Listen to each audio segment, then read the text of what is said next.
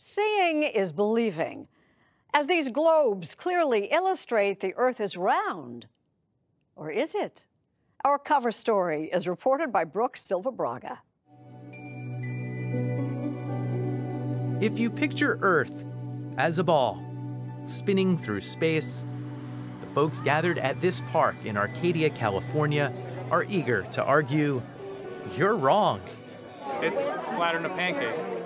They call themselves flat earthers. They insist the Earth is, well, flat. Curvature, I don't know. No one's ever seen it.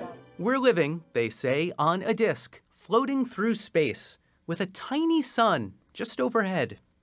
The edge is a wall of ice? The perimeter of flat Earth is a wall of ice. That's what's holding in the ocean. That's what's containing everything. And what's underneath? Well, you know, we haven't dug that deep. Netta Hagler set up the meetup. It's supposedly spinning at 1,000 miles per hour, but we can't feel it. I don't believe I'm spinning right now, no. Probably most people who hear about it will laugh at it, think we're idiots.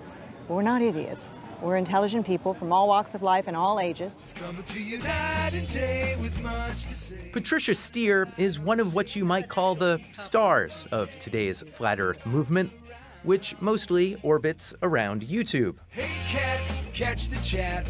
Did you realize the Earth is flat? Now that the plane's at cruising altitude, let's start the time lapse. Flat Earthers have brought levels onto planes to prove they're flying level. And we've been lied to on such a massive scale. And zoomed in on the moon and found clouds drifting, supposedly, behind it. Patricia Steere agreed to play a game of 20 questions, Cosmic Edition. Photos of the Earth from space. Completely and utterly false. Is the sun 93 million miles away? No, the sun is not as far away as we've been told, nor is the moon. They're probably about the same size. How about those photos of the astronauts who look like they're floating around on the space station? Completely fake. Harnesses, wires. Did we really go to the moon? No, we didn't go to the moon. And we don't have a rover on Mars. And we didn't do a flyby of Pluto. And we've never been to space. Period. End of. In short, flat earthers don't believe much of anything unless they see it for themselves. They say NASA is just a part of a massive conspiracy. It's a giant game of chess. We, all of us in humanity, are the pawns. Part of the whole flat Earth thing is keeping us locked down, not knowledgeable about who we really are as people and what we're capable of. You think something new is happening? I do think something new is happening. People have really become obsessed with the idea that if it's not part of their direct experience, it can't be true. Tom Nichols takes a dim view of flat Earth. A national security expert, he teaches at the Harvard Extension School. You remain champion. He also won Jeopardy! 5 times. People have lost faith in experts. We've developed a kind of reverse snobbery that says if you have a great deal of education, if you're at a well-known institution, by definition, you must be a liar. Nichols poured his expertise into a book about the death of expertise. Oftentimes, younger people will say, well, the internet is just a big library. That's wrong. The internet is a big dumpster. There's no guarantee that anything you find on it is true. It's more democratic, isn't that good? No, when it comes to knowledge, more democratic is not good. Absolutely not. We don't decide how fast things accelerate in a vacuum by voting on it. So, in this show it to me world, we traveled to the Southern California desert to meet for ourselves the one man who is boldly going where no flat earther has gone before. I am their best hope. I am the best hope to prove the flat Earth. Meet Michael Hughes, Mad Mike to his fans, limo driver,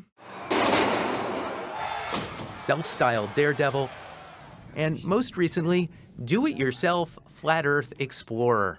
The flat Earth thing is like everything else to me. I just want people to question everything. Question what your congressman is doing, your city council. Question what really happened during the Civil War, what happened during 9/11. And that rocket, sitting outside his house, Mad Mike built it himself. How does one go about finding out how to build a rocket? More trial and error. That's a bunch of it, you know. And after you don't get a lot of second chances, though. No, you don't. The rocket business. Yeah, especially when you're about 1,800 feet up. Let's go! Let's go! You know, these things are not easy to do. This past March, Mad Mike actually climbed into his steam-powered rocket and set off to see what he could see.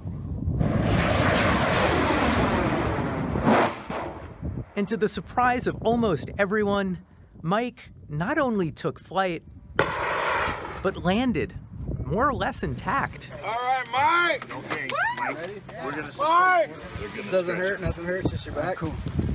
True, 1,800 feet is not nearly high enough to properly survey the planet, but Mad Mike now has a plan to go 62 miles up to the edge of space, where he'll be able to see, or not see, the curve of Earth.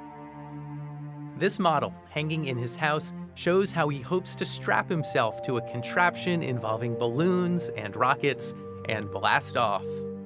First 20 miles will be with the balloon, and after that, my rocket will fire, pull me through the balloon, and then actually, once the rocket quits firing, I will actually fly like Superman for like another 30 seconds with no power, just up into the atmosphere.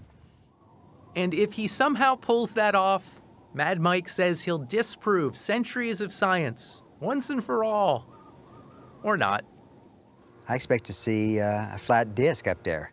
I don't have an agenda. If it's a round Earth or a ball, I'm going to come down and say, hey, guys, I'm bad. It's a ball, okay?